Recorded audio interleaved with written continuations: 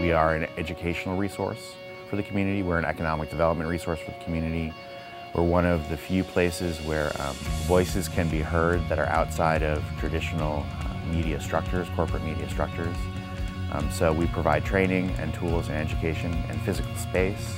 We welcome anybody and everybody who is interested in video production, television, and media.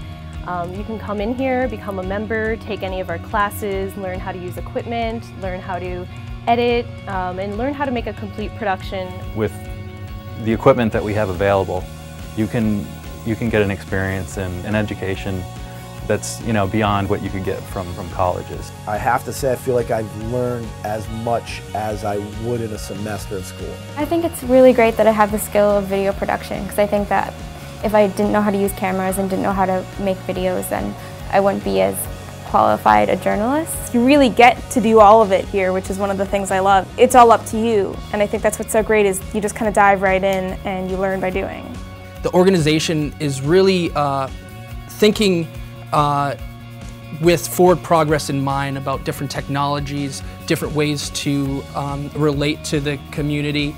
It's a place for expression, and that can be political expression or artistic expression. And it's also a place that helps build community for everybody.